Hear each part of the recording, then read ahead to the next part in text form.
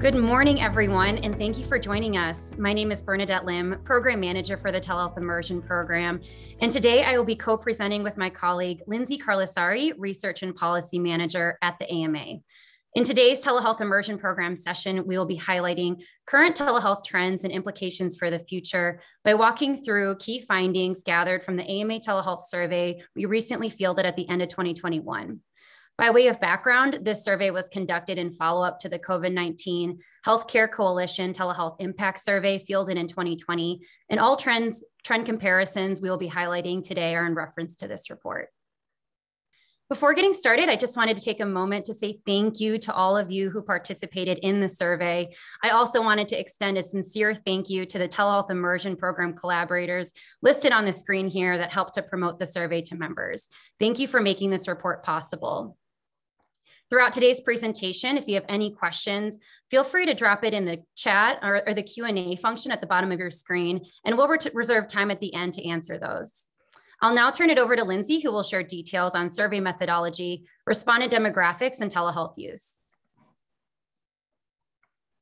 Thank you, Bernadette. Hi, everyone. Good morning. Thank you all for joining us today. It's nice to have so many of you here to listen in. I'll start out with a bit of background on the survey and data collection to get us going. The AMA conducts a survey to gather insights on the use of telehealth to inform our ongoing telehealth research, advocacy, resource development, and to guide the AMA's continued support for physicians, practices, and health systems. We published this survey online and distributed it via email and social media with support from state and specialty medical organizations and members of our telehealth immersion program that you saw in the earlier slide. Responses included in this report are from just over 2,300 physicians. And while we did collect responses from other clinician types, they are not included here due to small sample sizes. So just want to make that note up front. This is all physician responses. Finally, we will reference this throughout the report, but it's important to note up front that this data is based on a physician survey. It's not a cost, patient satisfaction, or outcome analysis.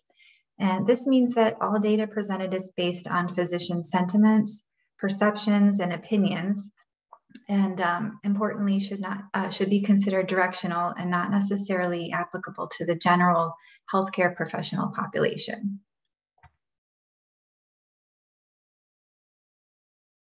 Just to set up the information we'll present today, here's a quick look at the sample demographics. As you can see, the majority of respondents were over the age of 50. There were also more male respondents than other genders, and the majority of respondents identified as white. In looking at the practice characteristics, here we show the respondents were pretty evenly split between suburban and urban locations, with a smaller portion practicing in rural settings. The most selected practice types were single specialty group practice, teaching hospital, multi-specialty group practice, and solo physician practice.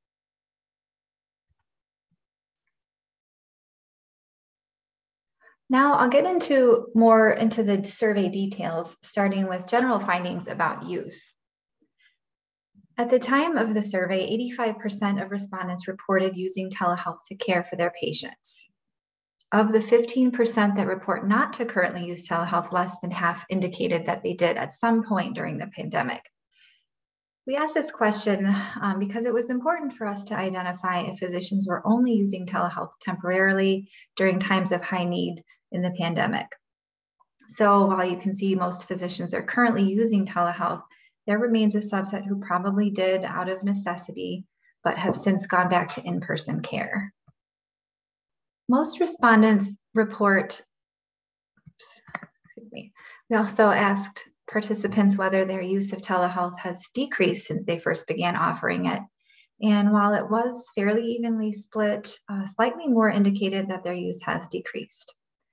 Most physicians report that the decrease in telehealth use is a matter of having a mix of in-person and virtual visits, but other frequently reported reasons were a preference to provide care in person and a patient preference to be seen in person. A little more than 1 in 5 respondents reported that more than 80% of their patient visits are done via telehealth. And I'm going to show you here, and nearly half reported using telehealth for 20% or less of their patient visits. And I know this is a lot of information on this slide, so I'll just stay there for a minute so you can look at that one.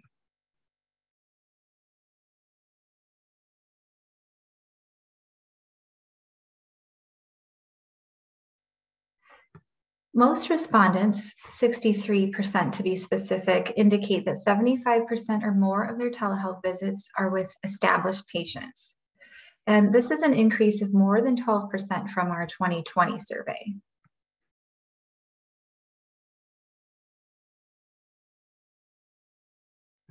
Not too surprisingly, physicians are primarily located in their clinic during their virtual visits, although a significant number also reported seeing patients virtually from their own homes.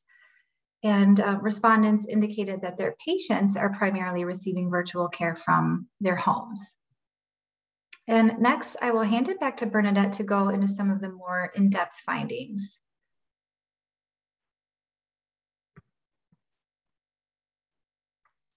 All right, so taking a closer look at what clinical care services are currently being provided via telehealth, we are seeing 3 out of 4 respondents indicate use for medical and chronic disease management. Nearly 1 out of 2 respondents report use of telehealth for specialty care and mental and behavioral health care.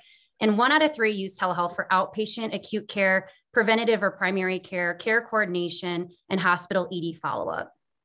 In terms of aspects of care, the majority of respondents report providing treatment or therapy, screening, assessment, or diagnosis, follow-up care, and continuous monitoring. Additionally, nearly half report to use telehealth for triaging care. When it comes to the specific use cases physicians felt were most appropriate for telehealth, we received a variety of responses across specialties. The most commonly shared applications include family planning, management of seizure disorders, including epilepsy, migraines and headaches, prenatal care, stroke care, ADHD, substance use disorder, eczema, acne, rashes, diabetes, asthma, and blood pressure management. Of note, many mentioned these are the specific use cases that work best at this time, given the current technology adoption being mostly live audiovisual and audio only. Looking ahead, 70% of physicians report their organization's leadership is interested in continuing to offer telehealth, and 56% of physician respondents are personally motivated to increase use of telehealth in their practice. Along the same lines, respondents plan to continue offering many of the services they currently offer via telehealth in the future, with primary reasons being telehealth reduces patient barriers to accessing care, reduces costs to the patient, such as transportation costs or taking time off work, and overall increases patient satisfaction. Many also feel telehealth has been proven to be both operationally and clinically effective.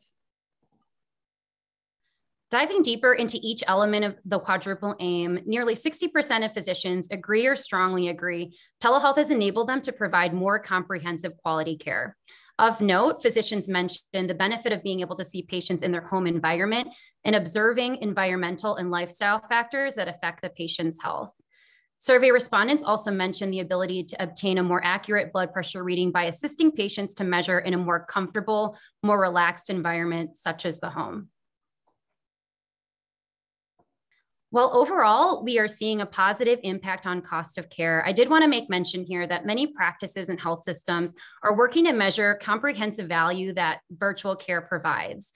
Some of you may know last year, the AMA, together with Manat Health, published the Return on Health report that includes a framework to measure the value of virtual care beyond just dollars and cents.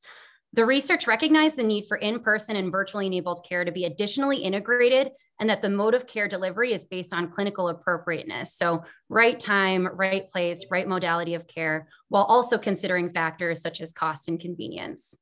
I also wanted to make note here that the AMA is collecting nationwide case studies through our Physicians Grassroots campaign and through several other programs and initiatives. We next plan to work with specialty societies and practices to additionally determine how virtual care will impact the total cost of care, as well as support guidance for clinical appropriateness. Moving along to the third quadrant of the quadruple aim, more than 80% of respondents agree or strongly agree patients have better access to care since using telehealth, which is a 12% increase from the prior year. Additionally, 62% of respondents agree or strongly agree patients are more satisfied since using telehealth. It's no surprise here that physicians say access to care is a key feature that drives patient satisfaction. Some examples that highlight increased access and improved satisfaction include reduced wait times for first-time specialty care consultations and the convenience of telehealth for patients with disabilities and/or limited mobility. Just over half of physician respondents agree or strongly agree that telehealth has increased their professional satisfaction. Of note, physicians emphasize the professional benefit of having remote work as an option, especially as they juggle professional and family obligations. The featured quotes here show two separate individuals who call out that having telehealth as a modality to deliver patient care has actually kept them from leaving practice or retiring early. When it comes to telehealth adoption, the vast majority indicate they are beyond the implementation phase. Many indicate that they are currently optimizing existing telehealth operations. Some are looking to expand current telehealth offerings, and nearly 70% of respondents share they are focusing on sustaining telehealth. When asked if they are measuring the value of virtual care, the majority, which is over 70%, indicate they are measuring at least one of the following listed on the screen. Over half report to specifically collect patient satisfaction and access to care metrics. And with that, Lindsay, I'll turn it back over to you to take a closer look at the technology being used and highlight recognized barriers and challenges.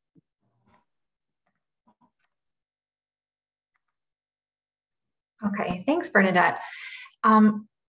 Now we'll take a closer look at the survey results related to the technology aspects of telehealth use. 93% of our survey respondents report conducting live, audiovisual, and interactive telehealth visits, which is 13% more than respondents in the 2020 survey. Nearly 70% report using telephone-only calls to provide virtual care. And notably, only 8% of physician respondents said they were using remote patient monitoring at this time, which is a decrease of 4% from 2020. We asked participants about the platforms they use to conduct virtual care and found that telephone and Zoom topped the list as the most used platforms, followed by Doximity and EHR-based telehealth tools. More than half of respondents access their virtual care technology directly from their EHR, but almost as many report that they can't, so there are still opportunities for improved integration. While most respondents indicated that they don't use any technology to augment their telehealth services at this time, some did report using smartphone photographs and clinical tools such as blood pressure cuffs, pulse oximeters, and scales to support their virtual care services. Unfortunately, most report that the data from these tools is not automatically delivered to them, which may limit their utility and ease of use for many clinicians. Next, I'm going to talk a little bit about the barriers and challenges that survey responses identified. We asked participants about the barriers they believe patients face in the use of telehealth. The top reported barriers were limited access to technology and broadband internet, limited digital literacy, and even a preference for in-person visits. There were sentiments expressed that many patients will be left behind if telehealth continues to advance without providing patients the right kind of education and technology training to be able to access it and use it appropriately. Here we show just a few quotes from the free text portion of the survey that emphasize these concerns.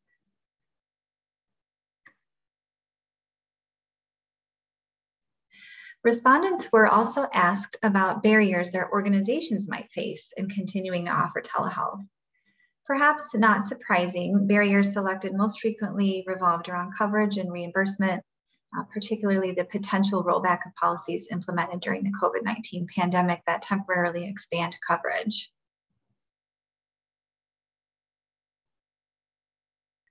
Some respondents also identified opportunities to improve telehealth workflows. including separate schedule blocks for telehealth visits, formalized check-in and check-out processes, additional staffing, training, and technology that enables a digital waiting room function.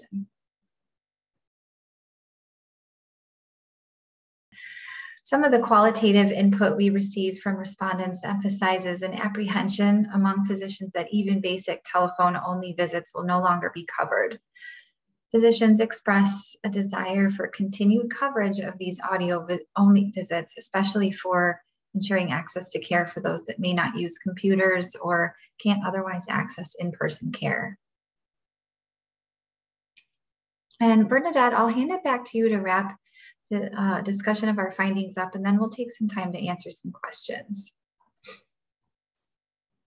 Great, thanks, Lindsay. So just to wrap up our presentation portion for today, and again, we wanna make sure we answer any questions that you might have on the report that's available. I just wanted to highlight a few take-home points.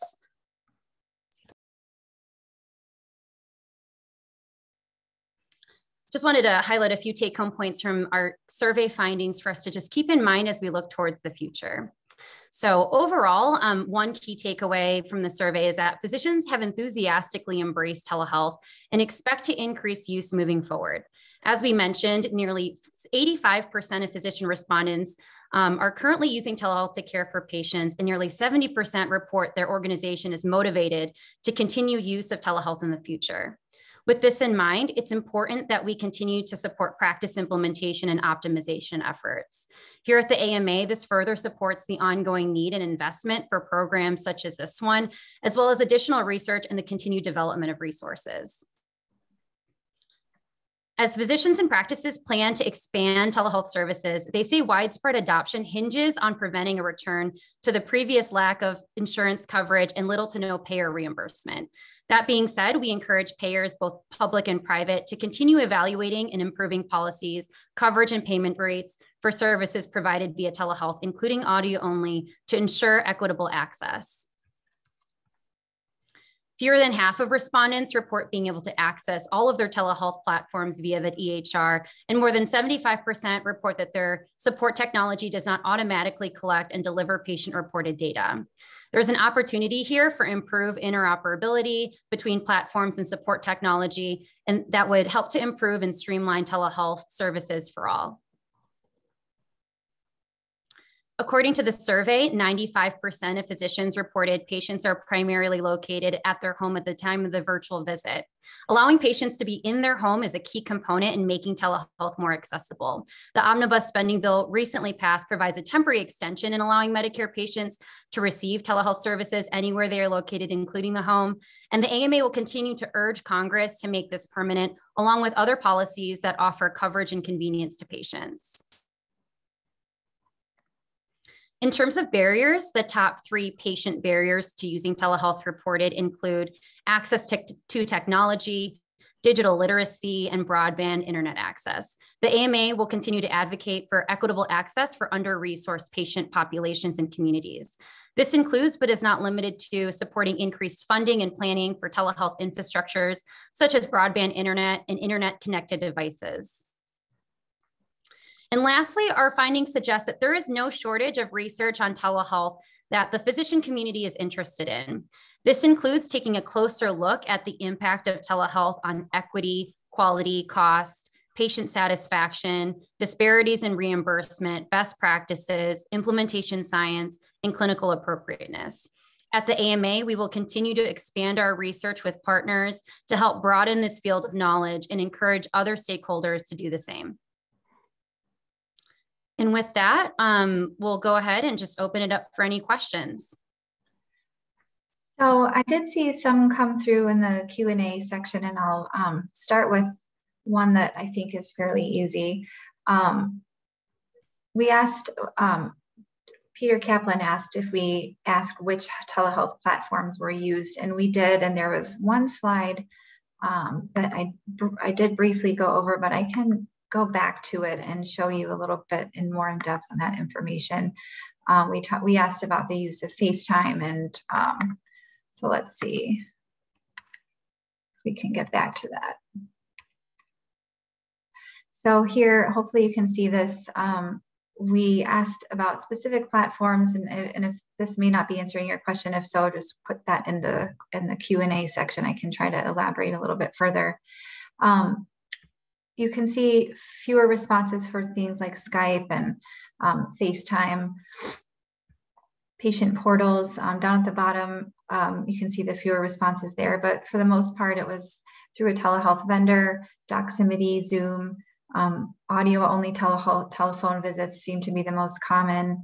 Doxy.me was another one, and I think these were the options that had answers to them selected. So there were, at the bottom, you can see other platforms request or mentioned in the free text, WebEx, eClinicalWorks, and just another ones, a few others that were mentioned in the free text portion. There's a question here around just codes for audio only. We can connect with you offline and provide that. Question about, do we need a special contract with health plans to use telemedicine? I believe that the answer for that is no, that you wouldn't need a special contract, although coverage of telehealth services would be determined by the codes used and the person's policy.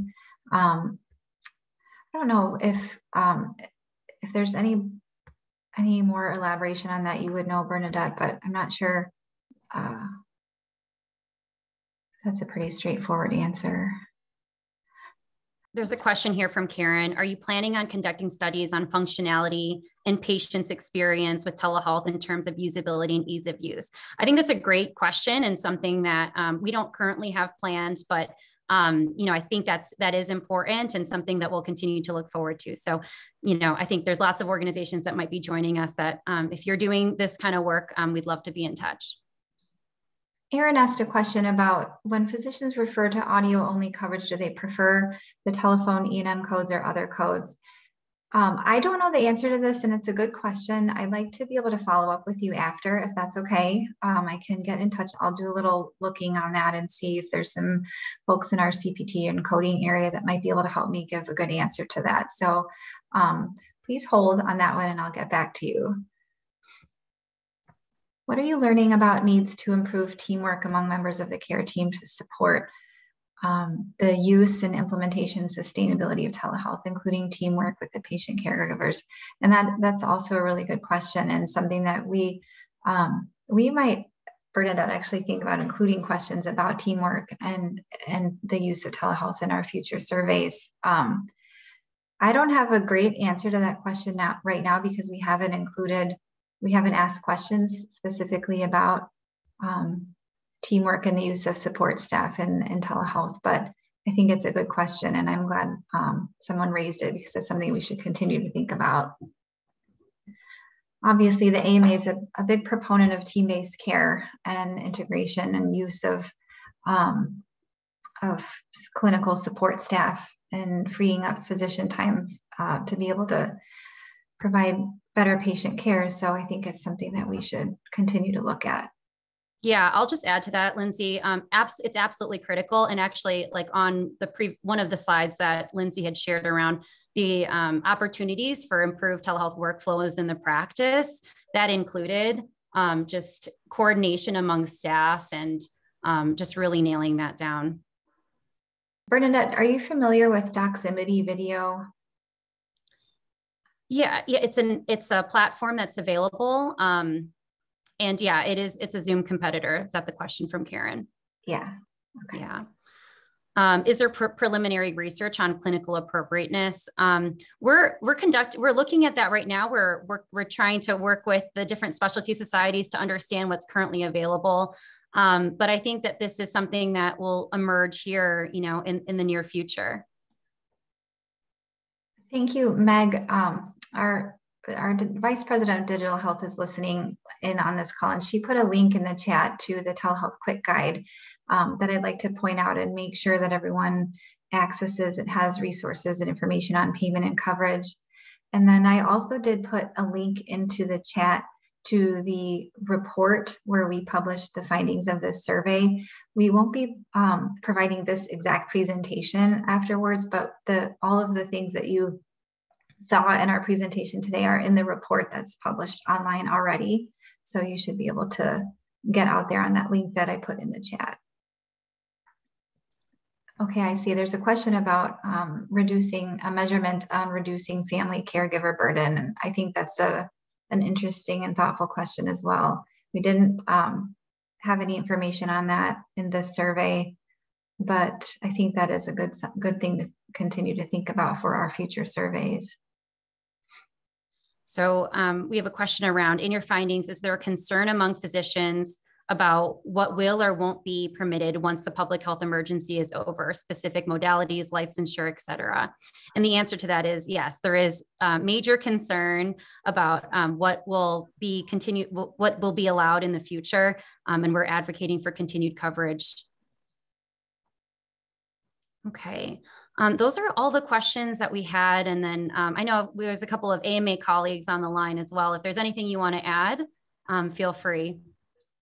Bernadette, this is Meg, and I would just add, related to the caregiver question, I put some information in the chat related to our AMA return on health research that we have done, which in essence is a value framework for measuring more so the comprehensive value that virtual care can and is beginning to create, inclusive of for physicians, for caregivers, for patients, for other members of the care team as well. So I put that information in the chat and welcome any additional questions on that.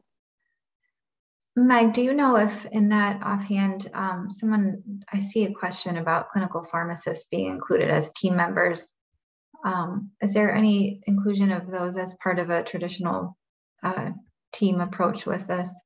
Yeah, so that's definitely come up. And I think that's an area of opportunity for us to explore as it relates to our telehealth immersion program and content that we're building out for the telehealth immersion program. So welcome thoughts. And we definitely ask that others reach out to us for other topic areas of interest. For the return on health report, while pharmacists were not an explicit stakeholder group that we included, we did include other members of the care team and just perspectives, as well as patients, caregivers, vendors themselves, health system executives, and of course, physicians. And then Dana and Kim, I know you guys are on. Is there anything that you wanted to share? Feel free. I'm just looking, I see some people did put questions in the chat instead of the Q&A. So I'm just looking through these to see if there's anything we can answer quickly.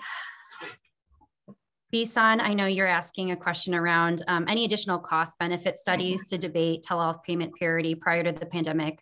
Many health plans who cover telehealth were paying 80 to 85% of in-person visits. So yes, absolutely. We're taking a closer look at the cost benefit and we're trying to work together with several collaborators on that.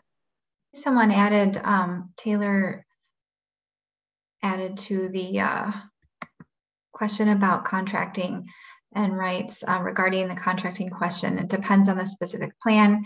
Like I said, some plans might require an addendum for telehealth coverage depending on the date of the contract. And clinicians should contact their provider rep at each payer if they have questions. So that's a good note to add. Thank you. All right. Lindsay, do you see any others that? I think there are a couple that we can follow up with afterwards, like I mentioned, but nothing that I think we addressed everything else.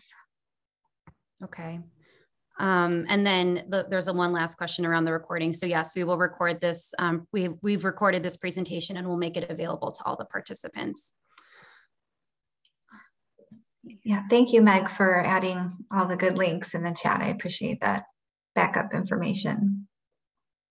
Well, if there's nothing else, I think we can wrap up. Thank you, everyone, for participating with us today. Bernadette, I will let you go ahead and close up. Great. So our next event will be held on April 20th and will highlight telehealth use in emergency medicine. Registration is now available and can be accessed on our website. And we've put a QR code on the screen that you can scan using your phone.